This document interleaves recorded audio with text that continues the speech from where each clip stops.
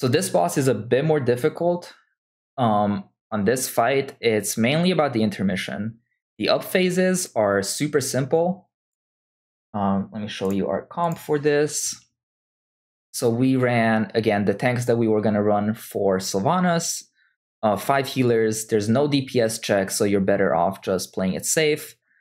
And then for DPS, just whatever you want, you can bring to this fight. There's no single DPS that brings like something game-breaking.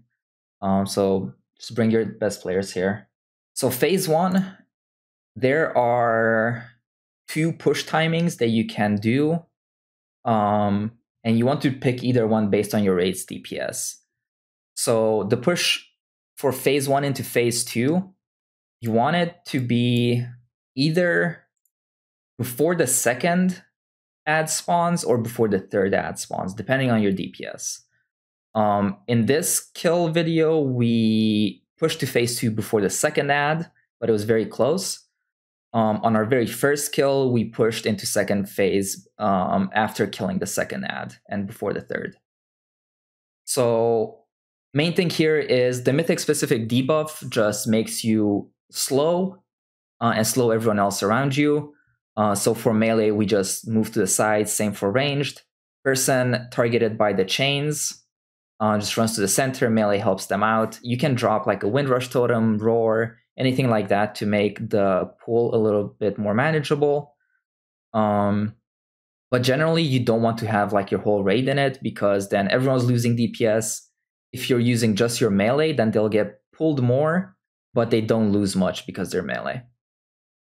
So in the intermission here, we split our raid in half, and I'm actually going to have to use raid plan for this.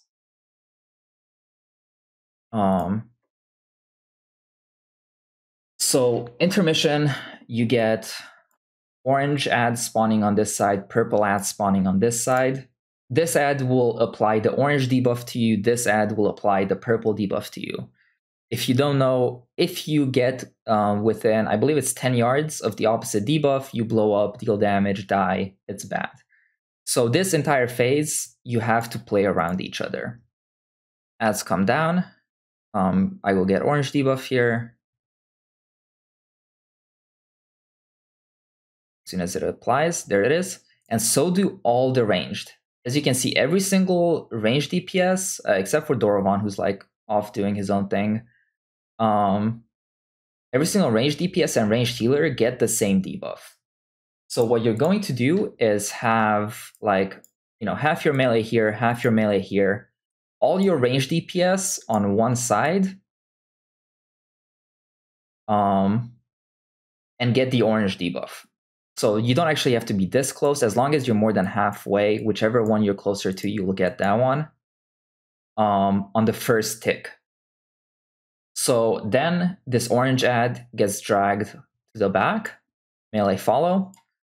Tanks will be standing here. Purple ad does the same. You drag it to the wall. Melee healers stand here. Tank hits it. You want to drop puddles along the wall, same as heroic, blah, blah, blah. But one big difference is that once you reach 6 stacks, you want to do a swap.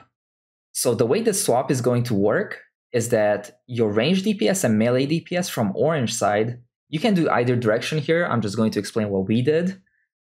Follow along the wall and run to purple. That's a straight line from orange to purple. What your purple players are going to do is run this way,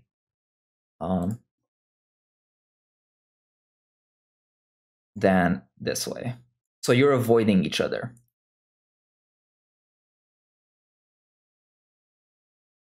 And your range DPS, who all had the same color, just stand along this area. After they get the first tick from orange, you can stand in the middle. And you just stand along this area with the orange debuff. Now, once you do the swap, so melee DPS from this side will run over. You need to make sure that you pull the ads apart so that they're more than 60 yards apart. I believe it's 60 yards. Because you need to be out of range of the refresh of the other ad. So if I'm a melee DPS with the orange debuff, I was hitting the orange ad, I run over, and I stop right here waiting on my debuff to switch to purple, it's not going to switch to purple. You're just going to get refreshed on orange. It doesn't matter that you're closer to purple ad. If you still have the orange debuff, as long as you're within range of the orange ad, you will keep refreshing. So you need to move out of range of the orange ad, drop your debuff, and then the purple debuff gets applied to you. Your range DPS do the same. They move up here. They drop their orange debuff, pick up the purple debuff, then they go back to the middle. So then this means that your range DPS can help out on either ad, depending on which one's higher, because their debuff is not going to randomly switch as they move closer to one or closer to the other. So this frees up a lot of your DPS. With our strategy, your range DPS can help on either ad. With some other strategies where you hard stack one side and then do hard swap, you're kind of stuck. If you don't have the DPS cooldowns, you just have to wait on the other side. But that is pretty much how the intermission works. And both times you do this. The swap happens at 6 stacks. So let's look at how that actually looks on footage. Up phases should not give you any trouble. It's literally just the intermission. You pull mob, get orange debuff on this side, purple on the other. All of our ranged DPS get orange. We move to the wall. Do all the mechanics, drop puddles on the wall. You can stack puddles on top of old puddles. Big thing is just that, you have to dodge these blue circles. They deal a ton of damage and you just stress your healers. Tanks never swap. Do damage, and also immunities don't work anymore. So you can't immune off this debuff. In this clip, we swap at 5 stacks. On progression, we swapped at 6. This is just because we were so ahead on DPS. But as you can see, I move close to this ad. The other debuff falls. Then I can go and DPS. Stack puddle on top of the old one. Now I get the purple debuff. So our range DPS did the same.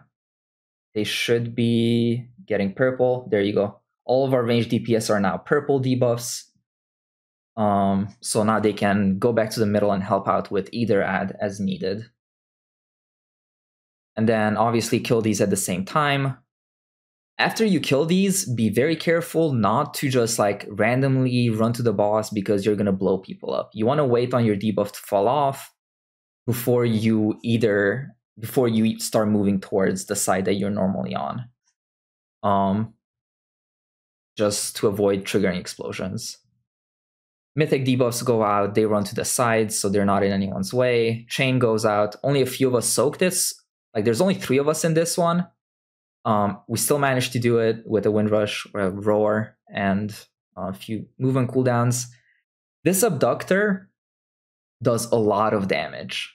So you never want to go into an intermission phase with an Abductor alive.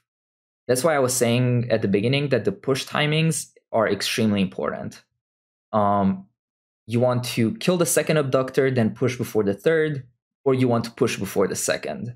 You never want to get a fresh Abductor, then push into the intermission. That's going to wipe you most of the time because your tanks are going to die since they're far from each other and not able to taunt swap. So from there on, the fight is... Second intermission works exactly the same way as the first one. One thing, the second intermission might take you a little longer because you want to save cooldowns for the last burn. But, once you get through it, you lust and you kill the boss. Once you've gotten through the second intermission, it's pretty much free. You just kill the boss with lust in, about a minute. So that is Eye of the Jailer. Overall, not a very complex fight. It's just you have to do the movement correctly in the intermission. Otherwise, you're going to wipe. Pretty much it.